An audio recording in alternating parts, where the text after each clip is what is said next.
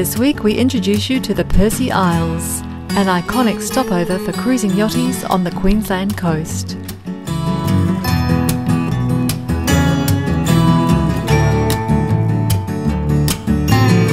We'd been here a few days, resting and enjoying the island vibe with our good friends Troy and Pascale from Mirrol.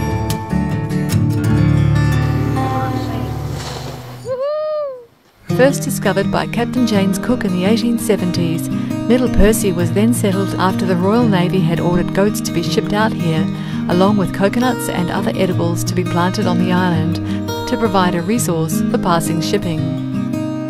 The goats carry the striking features of the Indian Black Nepal breed and have been providing meat, milk and skins for over 130 years.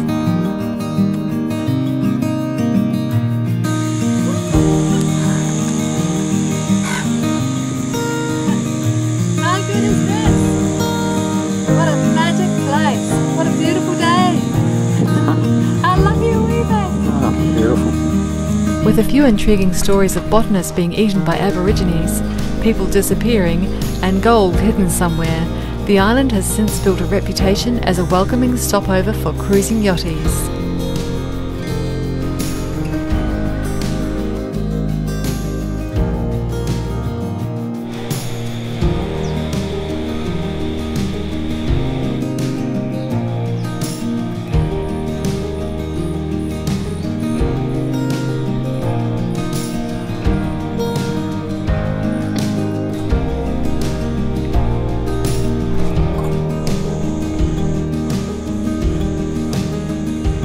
So this is the Percy Island Yacht Club, and isn't it just magical space? The original shed or yacht club was actually built down the beach in the 1950s. It's a much smaller place. There is still some memorabilia in there, but they built this big A-frame here to host all of the cruising yachties that come here, and there are literally hundreds and hundreds and hundreds of signs that yachties have made up and placed here. So if you come here and you hang out and you add a little bit of goodness to this space, then you're welcome to put up your own little sign and your own piece of memorabilia here. And what a magical place this is. So the yachties who come along this coast every year are encouraged to stop in here at the Percy Isles. You can connect with the people at the homestead on Channel 73. You can buy honey, you can buy eggs, or you can trade. If you need any assistance, they'll come down and help you. Yeah, so we're just hanging out here this afternoon, just chilling out. It's just been divine.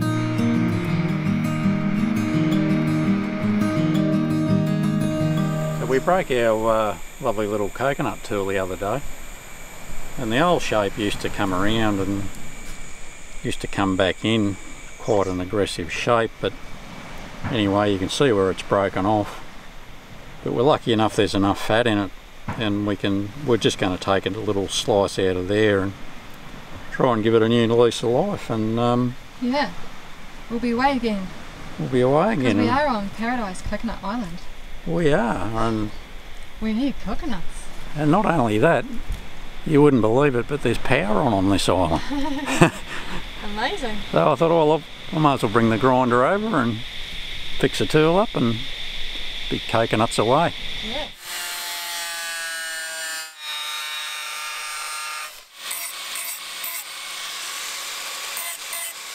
Okay, so we just whacked a little bit of a sharp edge on our little tool here.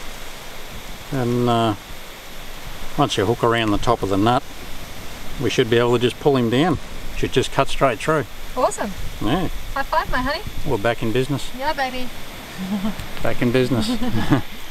Good on you, babe. Oh yeah. Corker. We were lucky to be invited up to the homestead for tea, so took the walking track up through the mangroves and woodlands with Troy and Pascale for a vigorous morning's hike. Nice spot up through here. Nice little freshwater creek. Even wild mangoes. How good is that?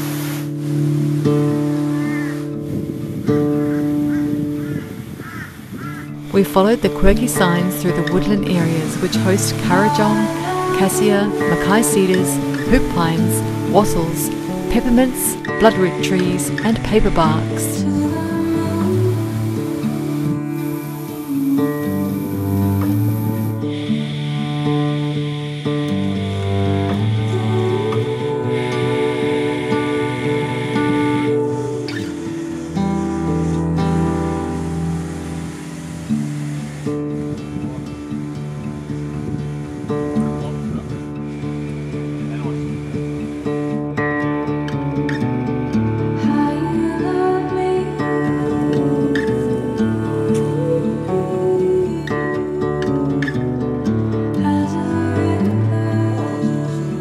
we'd taken fresh plums up to share over a cuppa, prior to Kate and Ernst taking us for a tour of the outer regions of the island to spy the goat lairs of Castle Rock.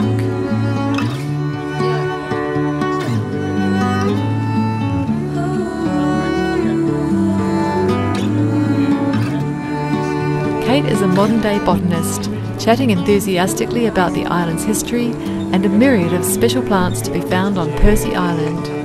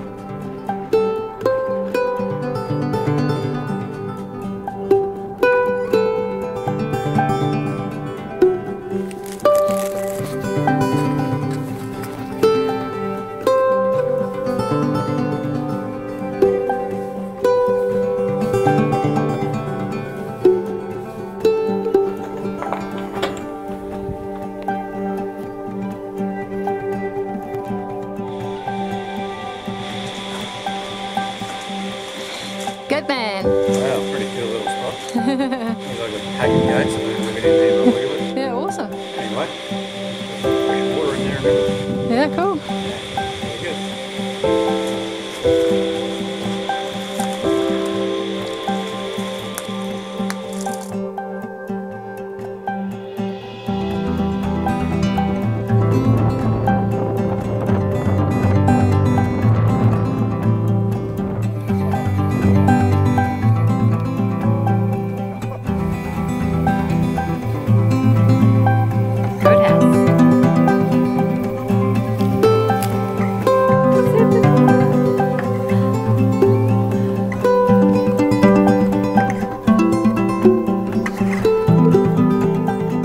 Take the opportunity to stay at the Percys. The recently renovated treehouse is available for rent, and volunteers are always welcome to lend a hand with the upkeep of this iconic paradise. So I'm just hanging out here in the hammock in the Percy Hilton. It's a pretty nice way to spend a couple of hours, just chilling out and relaxing. It's so lovely that they provide this for yachties. How lucky are we? Anyway, that was enough lazing around. I better get a rattle on. Ernst is coming down shortly to set up a fire where he's going to cook up a goat curry, his famous goat curry, which will be really special. And Kate's coming down from the homestead, and Troy and Pascale are coming in from Mirrol. So it should be a nice little gathering this evening, and I've got to get out there and make a salad and some couscous and bring in some veggies to pop in the curry. Should be really good. Darren's got his coconuts and we'll share those around, so it should be a nice evening by the fire. Yeah, I really like the way, because they don't get a lot of fresh veggies out here. They get their supplies every few weeks or every month, I think it is. They go over in the boat to get their supplies for the homestead, so they're often eating the frozen veggies and leftovers and not fresh. So it's nice to be able to put in and share our fresh veggies and our fresh produce that we have on board with these guys. The boat should be back tomorrow night actually. They are over there at the moment restocking, so they're really low on stock, and I feel pretty happy to be able to contribute with some fresh, healthy veg. Should be good. Back at the A-frame, and we saw that Troy and Pascale had woven a beautiful mat to place over the coconut spike. So Darren put it to good use, husking his coconuts to share with the evening meal. There you go, hey, bingo mate.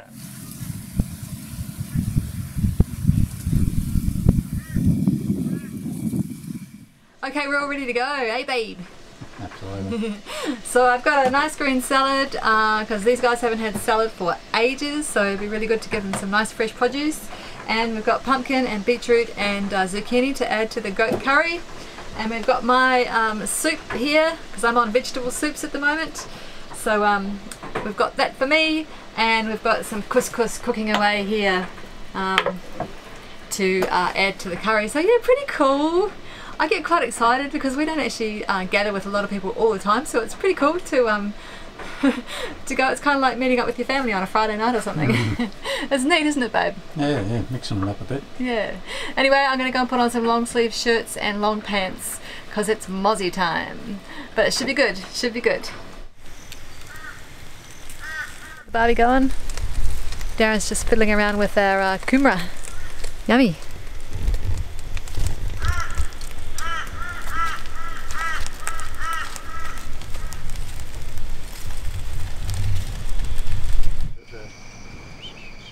Yep.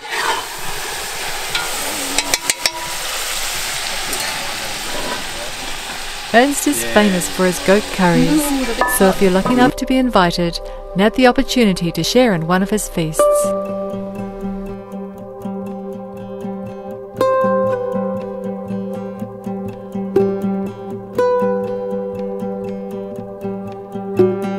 The red would be awesome.